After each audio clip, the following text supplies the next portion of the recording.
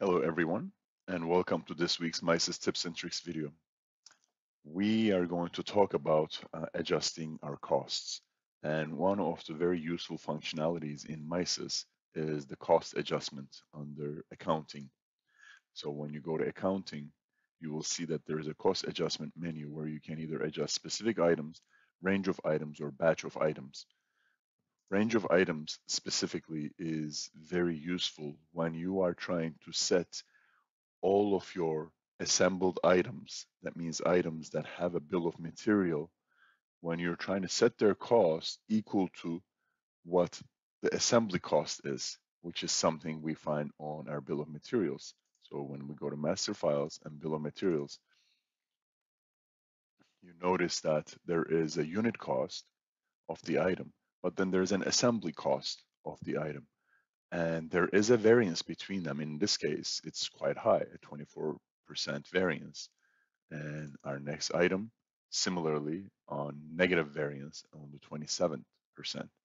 So where does that come from? Well, the assembled cost looks at every line, every material detail the bill of material has. The unit cost and required quantity is multiplied to get to the extended cost, and the extended cost is summed and then divided by the build quantity to come up to the assembled cost. In the cost adjustment screen, we can actually use range of items and use assembled as the adjustment basis and set all our unit costs equal to assembled costs of all our assembled items. Please note that an item can have only one unit price. However, an item can have multiple BOM revisions. So in that case, the system will look at the current revision and take its assembled cost and set the unit cost equal to that. However, right now, if I try to hit adjustment basis as assembled and leave the range open so that all my assembled items get processed, I will proceed. Adjustment completed successfully. So let's go and see if it actually did. You notice that it didn't. The variance is still there. You go to the next item and it is still there. And here is a little trick. In this database that I am using, I have as my costing method standard.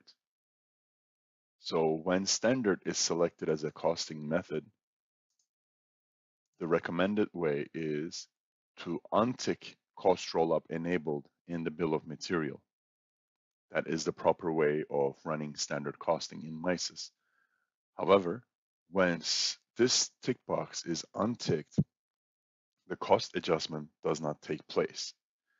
So if I were to momentarily go and tick these two boxes and go and run this once again, go back and take a look to see if it took, you'll notice there is zero variance. There is a small variance there, and that's because of the decimal places. And the next item also adjusted to zero. The important thing to remember here is that once you're done, you have to untick those boxes. Now, if you have way too many items, you do not want to do this manually one by one.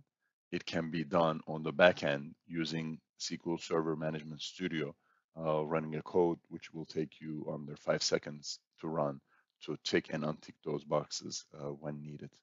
And if you do not know how to do that, we can definitely help you write that code and run that in the back end. Well, I hope this helps you run and use MISys more effectively.